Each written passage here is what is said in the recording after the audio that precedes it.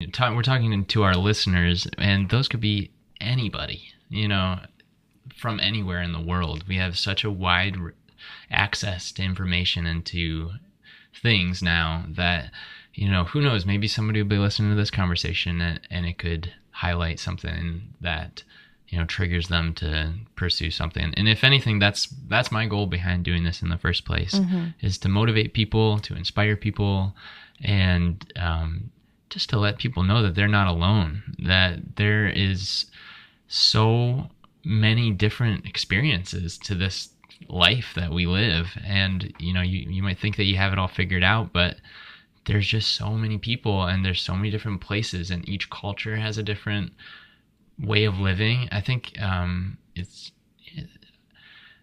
hate to say something that I'm not 100% sure on, but I think it might be China that doesn't have a word for past tense, or maybe it's for future tense.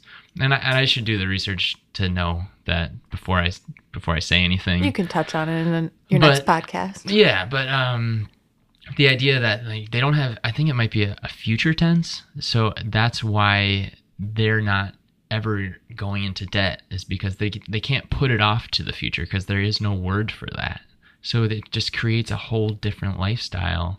If you're not putting something off to the future because the future, you don't have the words to describe that, we can only think the words that we know.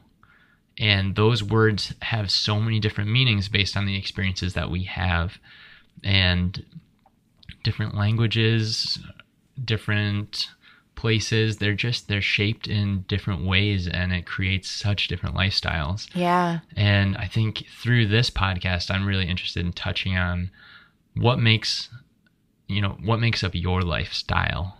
What is the style that you live? And are you living every day with a hell yes? And right. If not, why not? I question myself for that quite often. And I don't mean to hog the mic, but I feel like... No, I love it. That idea of, if this isn't a hell yes for me, then I'm not going to do this. But that's a big leap for people that are not used to deciding what it is that they want to do. And a lot of times you ask people, what is it that you want to do? And nobody really knows. They might be working just because that's what they know. And that might be great. Maybe that's what they want out of their life. Just a simple, stress-free, reliable.